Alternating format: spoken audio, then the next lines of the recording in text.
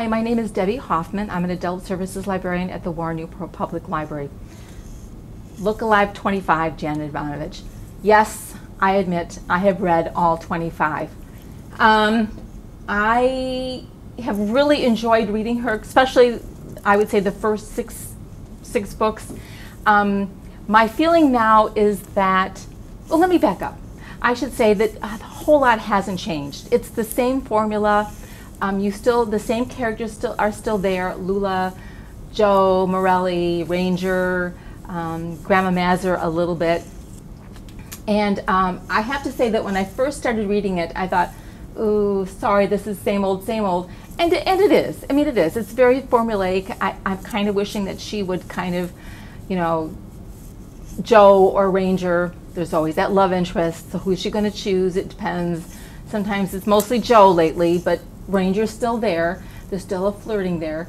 And she still is a bond agent. So this one starts with her being a bond agent, and all of the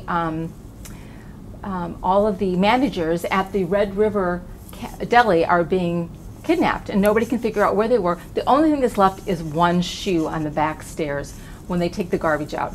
So it turns out that Vinny has a controlling interest in this, and he is the mob is after Vinny for lack of payment from all of his bets. So he says, Stephanie, I need you to be the manager. And of course, she doesn't really want to. Everybody's kidnapped.